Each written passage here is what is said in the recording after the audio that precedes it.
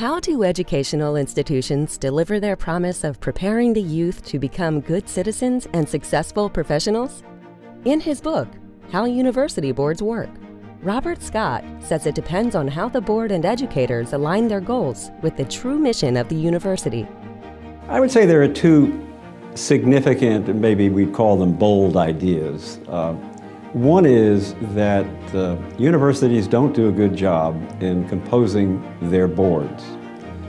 Just think about how a corporation would want a board member who understands the science or technology, the market, the competitive advantage, the competition for the products, so that board member could contribute to strategic thinking and planning. I would say the second big or bold idea is a bit controversial, because I think that university presidents spend too much time thinking of themselves as chief executive officers instead of chief mission officers or chief education officer.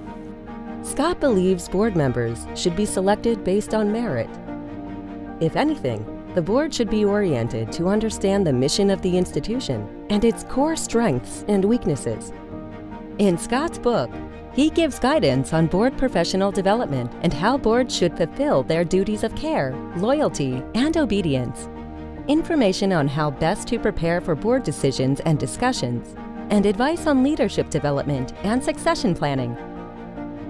Well, first of all, it's the responsibility of the individual board to have a governance committee or a nominating committee to provide adequate and appropriate orientation for new board members. Only 7% of American university and college boards have any education background, any background in the business of higher education. And most board members are recruited because they can give money, not because they can give ideas and thoughtful planning.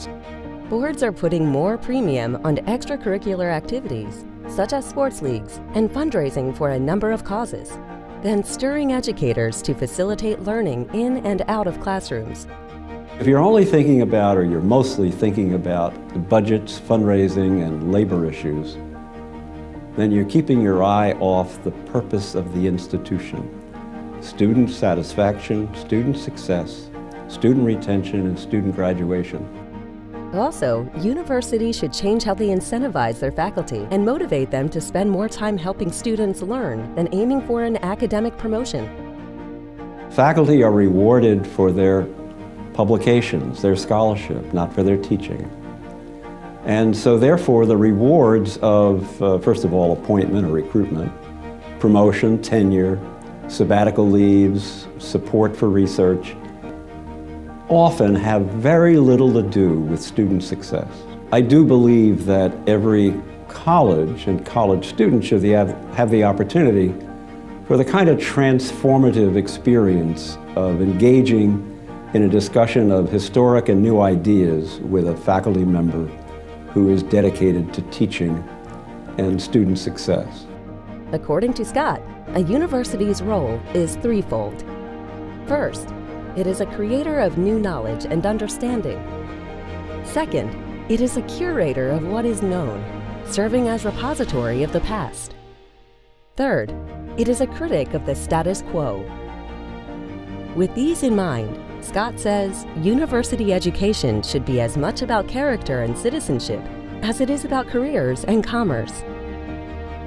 Bob Scott's book provides an invaluable resource for all involved university stakeholders who are desirous to improve alignment and educational outcomes.